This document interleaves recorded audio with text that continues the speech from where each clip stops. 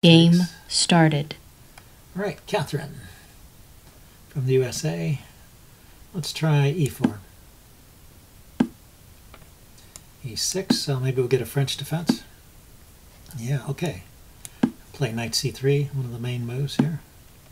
And knight f6. Okay, so there's different ways to play this. You can bring the bishop out to pin the knight, or you can just push ahead with your pawn. This is, I think they called the Steinitz line.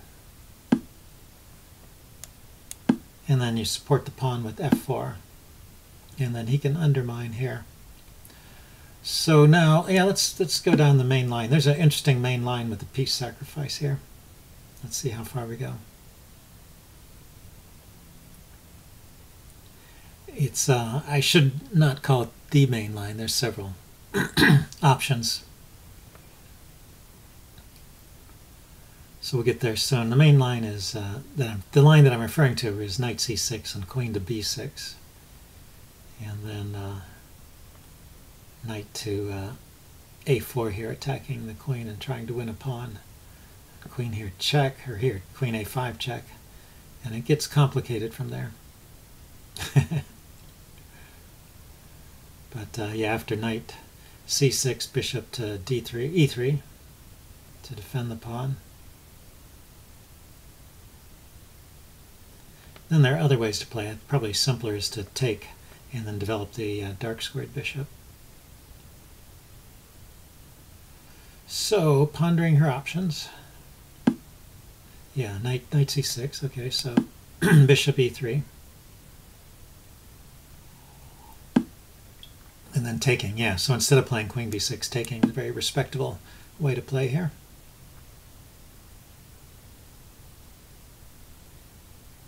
Instead of queen b6, rather. So now this bishop, it's funny, this bishop is a bit loose right here. it's kind of hanging in midair. There's nothing supporting it. The pawns have passed it by, and there's no piece supporting it. So it can be vulnerable to discovered attack. So bishop to c5 is a normal move there. Here the bishop is a little bit more stable. And this should be okay for white. d3 square is usually a good square for the light squared bishop. If black takes this knight, I can take back.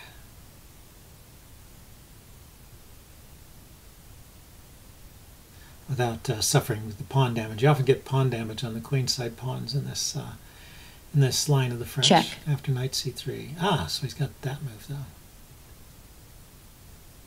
So this is interesting. If I bring the bishop back,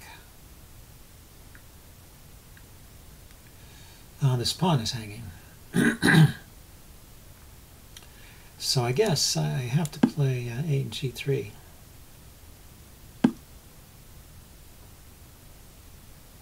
And now I can castle. I just want to unpin this knight, and I do have to be careful again along this dark squared diagonal here, but so far it seems okay.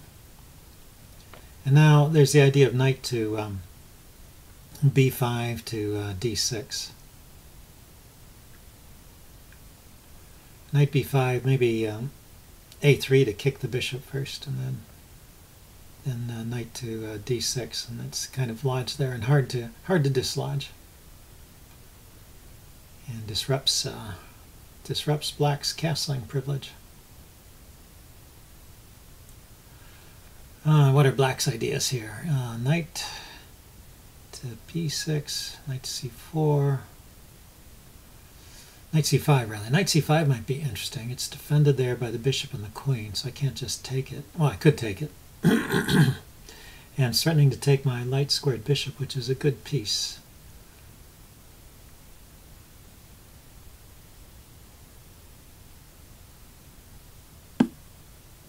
Okay, but just there. So now this bishop is nearly trapped. So after knight b5, I'm threatening to play a3 there and just win the bishop outright. Oh no, he can always go to c5. I take it back. So he goes to c5 right away. So if I exchange this bishop off, this was my thought. then I can get the square Check. on d6, and there's no piece to really challenge the there's no piece to challenge the knight, except for the other knight.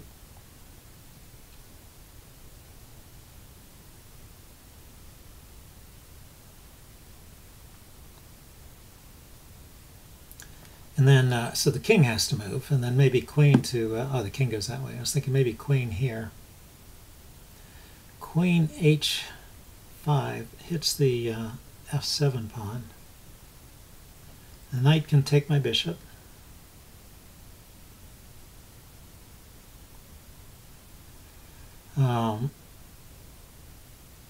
But I'm threatening just to win a pawn there, so g6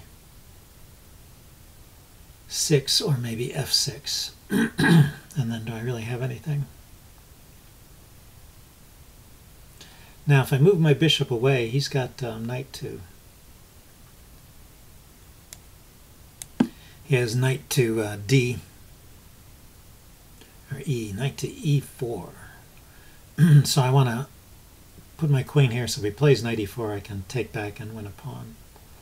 And now he can just win my bishop. But I'm hoping this monster knight will be compensation. He's got a light squared bishop.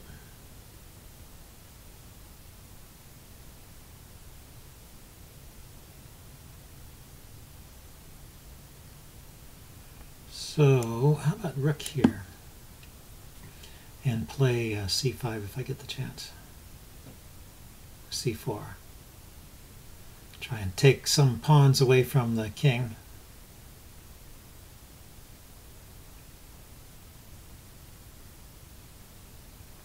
He can always play knight to b7 and trade my knight off. That's an idea here, I guess.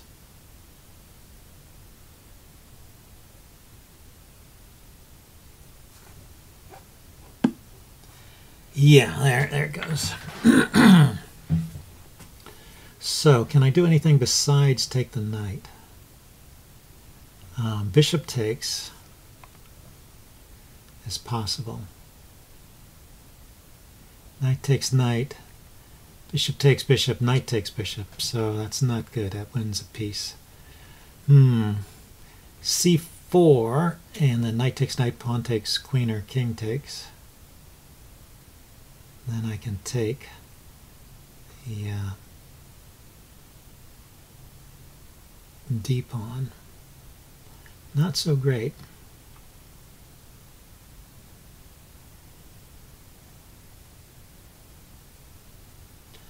Bishop here check, just as an odd move. Yes, it's not working. So maybe c4. Knight takes, pawn takes. So black would be a pawn up. Then pawn takes, and pawn takes back is possible, huh?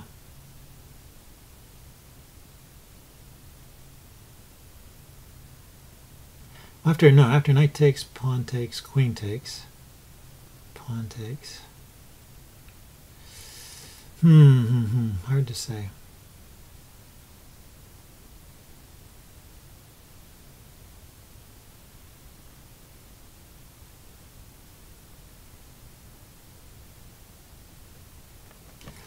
Well, I could, here's an idea. I could take the bishop instead and then grab the pawn over here.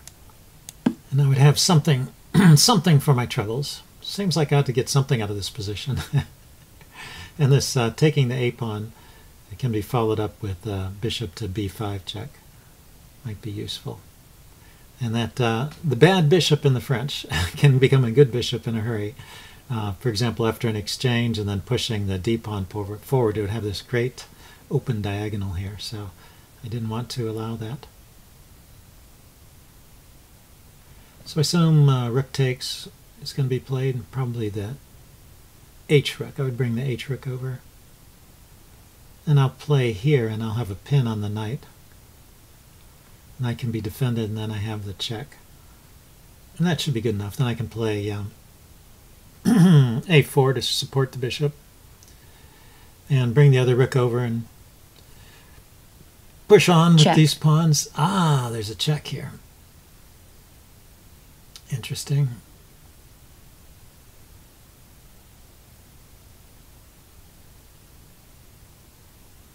Okay, well, I've eliminated the light squared bishop, so I guess I can go to the light squares here.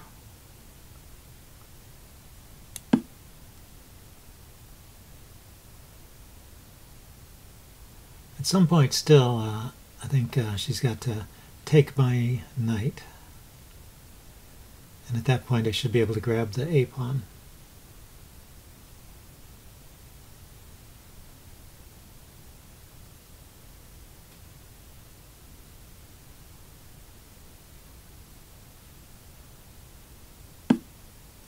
Okay, there it goes. So now there's a battery on C2.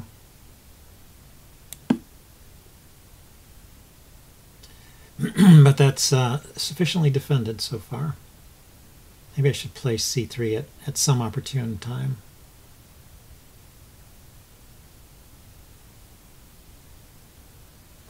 And the knight is hanging right now, so I think she's got to do something about that.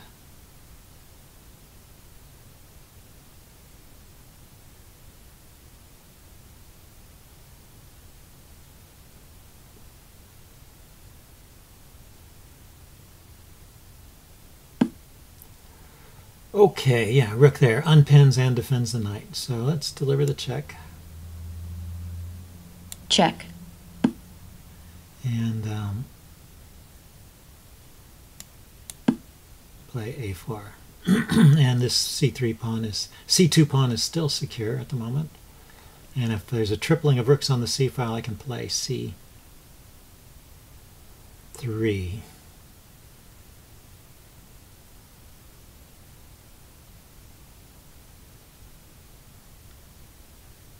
The knight, however, can get active. The knight can go to, yeah, that's an interesting move too. So now the queen can get to this diagonal and deliver another check. Queen makes a good bishop.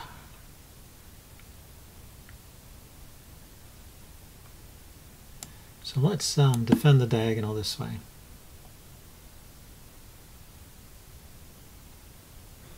And putting a little pressure on the knight.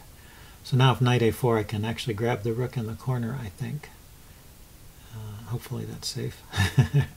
Yeah, it's probably safe because it also threatens queen to E8 checkmate.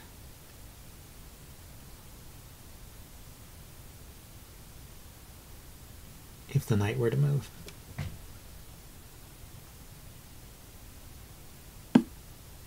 Okay, so rook to D8, putting firepower behind the pawn, unpinning the knight.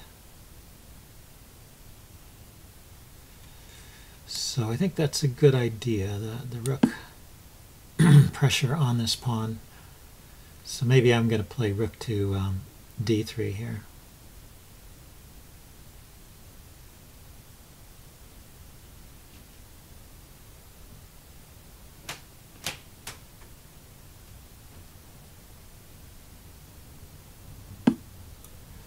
All right, that's hitting the B pawn.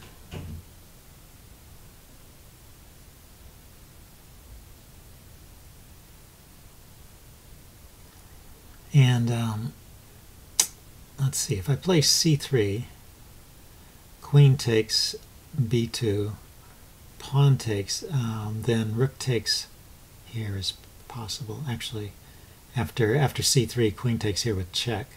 It's a bit annoying. Okay, is there some other sort of tactical way to defend this? I don't want to play B3. It just leaves these holes in my position. But maybe I have to. Well, gotta play what you gotta play.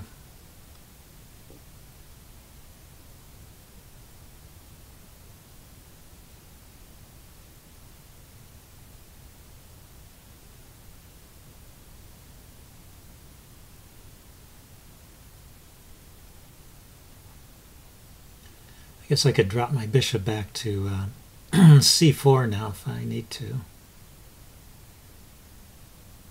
I still want to get in rook D3.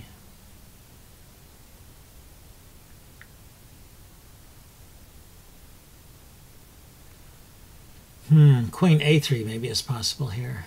That would be awkward.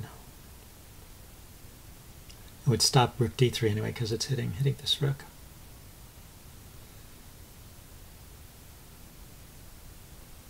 Yeah, pretty tricky position. Aha. Now maybe she's thinking of a exchange sack. Take the bishop. Possibly just doubling here.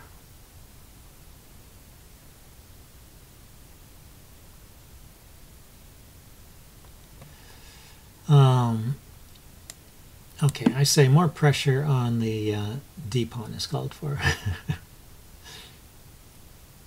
And also keeping on this diagonal to save the king from checks and indirectly looking at the knight. But knight, yeah, knight to c5 is possible. Not played. Okay, how about bishop to...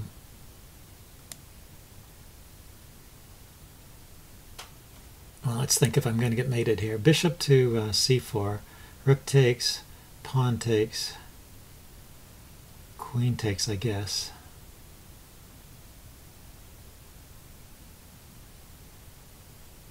And then I've got two rooks and a queen versus two rooks and a bishop. Two rooks and a knight. Two rooks and a queen versus a rook, knight and bishop. So it should be good, even with somewhat ragged pawns. Yeah, so I thought this would allow me to win the d-pawn. That was one idea of playing the bishop there.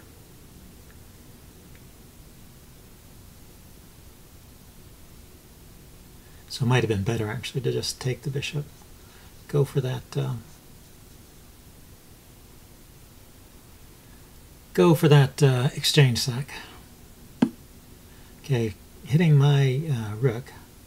So let's double rooks, leaving the c-pawn undefended. Okay, now let's think about tactics. Is there a check here? Rook takes, check. King takes, queen here, check is guarded by the knight. There is no tactic there. What do I play?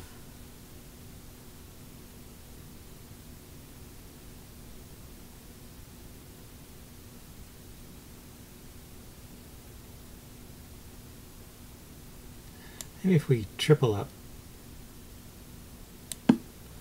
Then rook takes there, check. Rook takes. Queen takes with check. And the king is driven to the back rank. And queen here, check. The king goes to g7. Queen here, check. And drive the king to g8 or there. So let's see. I could give a few checks first and then take the knight.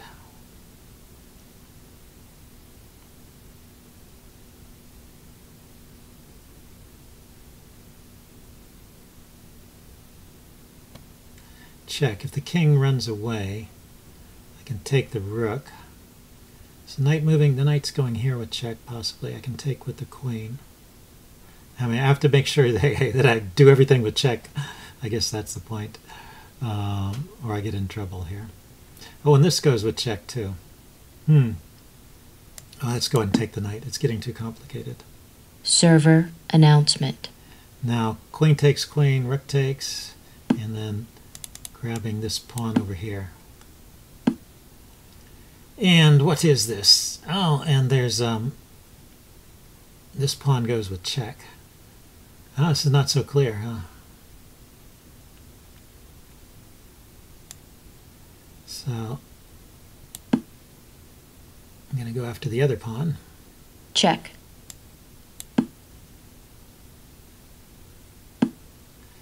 Yeah, there's a defense. There's a defense for that pawn.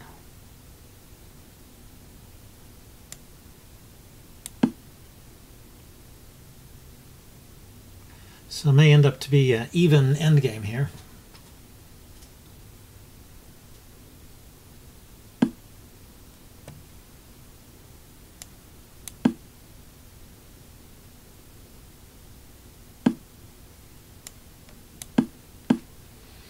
Okay, I'm going to offer a draw. Offered.